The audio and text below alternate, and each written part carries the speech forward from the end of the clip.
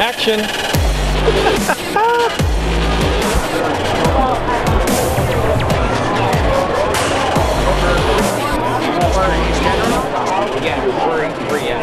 We're here at the Los Angeles Dwell and Design Show.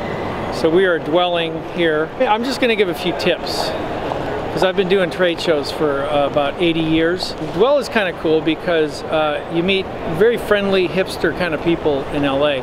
Whereas if you go on the East Coast, you're going to run into some fuddy-dudds and you have to be very corporate kind of.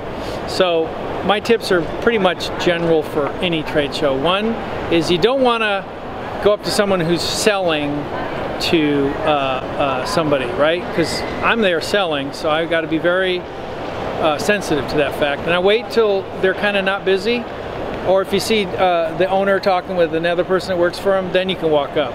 So that's one rule. Another good tip would be you want to leave them remembering you. So you want to kind of get the conversation going where you can inject humor, or you talk about things that they're interested in, you ask them a lot of questions, and then you kind of have an attitude of you want to kind of give them good advice about whatever it is that they're doing.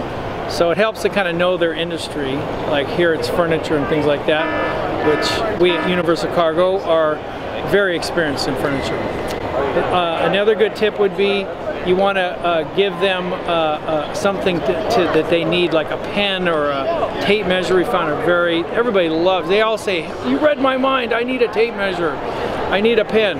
And then you can say, hey, I'm the guy that gave you a tape measure. And you also want to have like something that they remember you by, like a really cool tie or a hat. And so they can go, oh yeah, I remember you. You were wearing that cool tie or hat.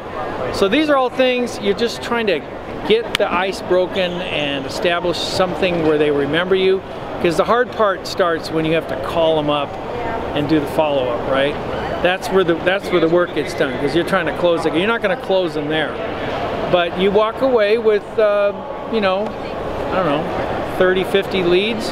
You're going to get some business if you left them with an imprint, something that they can remember you by. And that's all you're doing. You're qualifying people to see if they need what you have, and try to write down as many notes as you can so that you can remember what they told you, so you can follow up with it right away a week or two later. And another good thing about trade shows is if you're consistently going to the trade shows that happen again like 6 months later, because a lot of them are continuous, if you didn't quite get them on the phone, you can see them again 6 months later and say, hey, remember me? I saw you at the last show. And after a while, you're going to wear them down, and you're going to get that business if you have what they need. So those are the tips. We have more for part 2, which is coming later, but that's it for now.